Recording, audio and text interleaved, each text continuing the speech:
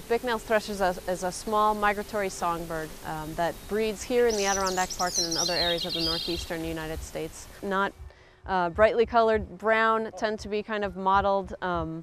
It's a small forest songbird that spends a lot of its time, as I mentioned, in the understory. It has a beautiful song, as do all of the thrushes. They really only breed in the northeastern US and southeastern Canada, and really only on high elevation mountaintops. At this latitude, they really only breed above about 2,800 feet. And its breeding range is quite restricted, and we actually have a very significant part of its global population right here in the Adirondack Park. So it's a fairly narrow band, and it's dominated by balsam fir, and that is the zone where Bicknell's thrush and a few other species are found. It's not easy to traverse by human standards at all. And they have a different way of getting around, but it's very thick stuff to try to get through, and that's what they like the best.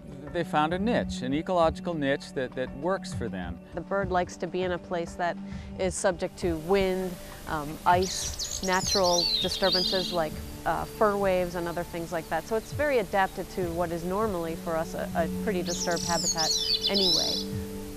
They just use little islands of mountainous vegetation for their breeding range. We think of these birds breeding here as our birds, but really they're only spending 3, maybe 4 months here at the most. They're spending the bulk of their annual cycle in another place, which in the case of the Bicknell thrush is the Caribbean. Birds leave their breeding areas like Mount Mansfield or Whiteface Mountain in about the latter half of September. They pretty much go down the East Coast and strike out from roughly the Carolinas over to across water to the Caribbean. It takes them, I would guess, anywhere from 2 to 3 weeks. Their wintering range is also very restrictive. If they really winter on a few islands in the Caribbean, primarily on Hispaniola, which is the Dominican Republic and Haiti. Which is mostly high elevation cloud forests, a very different habitat type to these conifer forests. These are broad-leafed forests. They're also at high elevation. They're cool, they're wet, they're very dense vegetation, and that's where the Bicknell thrush reach their greatest densities. And so it is a bird for which conservation actions, even in a very small space like the Adirondacks, and in particular on Whiteface Mountain, can have a disproportionately large effect on its global population. A group of the nonprofits that have been engaged in this project have created a fund through the Adirondack Community Trust. We're trying to take the energy and the interest in conservation of the bird's habitat overall and direct it to its wintering grounds where really the socioeconomic condition doesn't permit large-scale conservation efforts, trying to protect both ends of the bird's migratory range at the same time.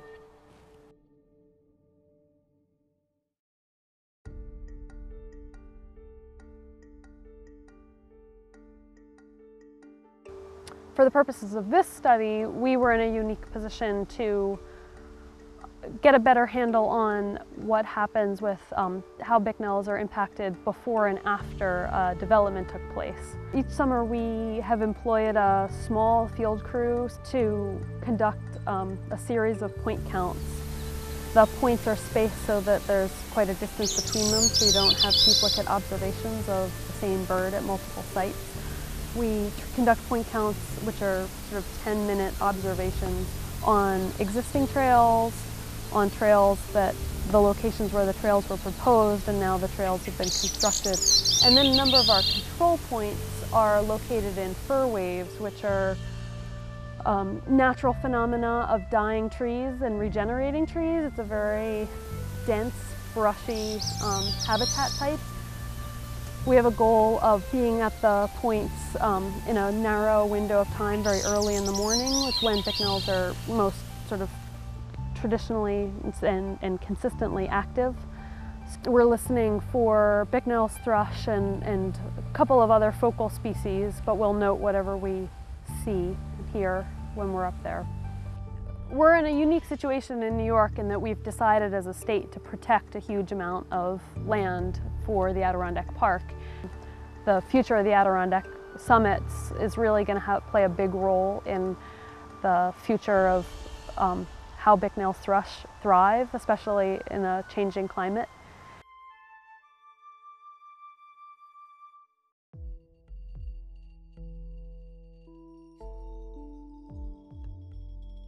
But really climate change is the #1 threat for them because their distribution is so limited. So these forests are very specialized. They only occur at these higher elevations on these islands of habitat, which are mountaintops. So they have a restricted wintering range and a restricted summering range, and that makes anything that's going to happen, really important. Bicknell thrushes are one of the few birds that are able to eke it out up here. If you live on a mountaintop, there's really nowhere to go, as sort of the, we've seen in other studies, hardwood trees are kind of creeping up mountainsides.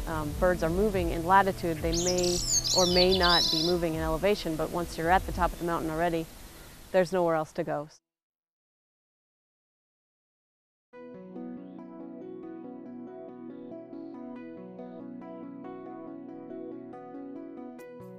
I think that how we steward the Adirondacks, how we take care of this place and think about the needs of species that are really on the cusp of being in real danger says a lot about who we are as people and what our relationship is to the natural world. We are the example of experiment in conservation where we attempt to live on this landscape in ways that aren't unduly harming the natural inhabitants of the region. We're really, one of the largest continuously forested areas in the eastern United States. And if you look at us from any sort of aerial satellite imagery, you can see we're really a green island in a sea of a lot of other development. I think it's important for us to think about how we manage our landscape for birds and for other wildlife, because they are important indicators of a lot of things. It's a unique opportunity, and we're proud to be able to play that role in the Adirondacks to really provide the science that will enable us to make good decisions about how we care for this place.